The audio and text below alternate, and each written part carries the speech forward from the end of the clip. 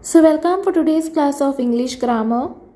So let us see picture description. Okay, today's topic is on picture description. Let us see how to write a picture description, get some ideas from this.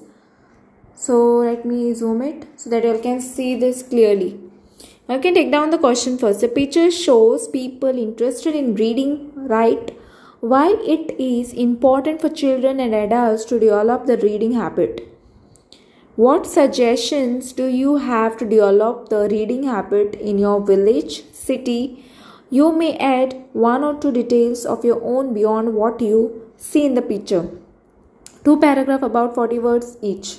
Okay, you'll have to write down. So you can see this picture description. Okay, what your family is doing here? Okay, they are important children and adults developing reading habits. They are reading, right? So you can take down the first paragraph over here. The people in the picture are youngsters. You can see majority of them, they are youngsters who is reading the pictures. Okay. As well as adults. Adults are here. This lady is an adult, this one and this one. Okay, you can see adults also in the picture. Okay, they show some interest in reading. Okay, the people in the picture are youngsters as well as adults.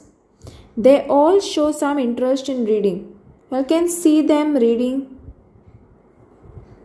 Okay, few children from the youngster generation nowadays enjoy the pleasure of reading because they are distracted by the passive pleasure of cinema and television.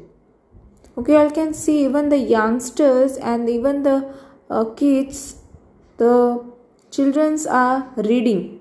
They are showing some interest. Okay, few children you can see over here, they are showing some interest in reading due to cinema and television.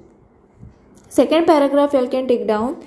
It is important that the children should develop the reading habit in schools and as well as in the villages.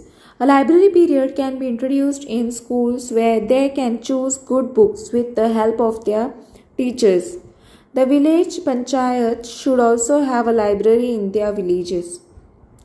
Okay, so I hope you have understood. I hope you have got some ideas how to write a picture description. Okay, you'll have to just look into the picture and see what exactly you can see and what they are doing in this picture. So I hope you have understood and thanks for watching. If you have any doubts, queries related to this, you can comment below. Don't forget to like, subscribe my channel and share with your friends. Press the bell icon for more updates.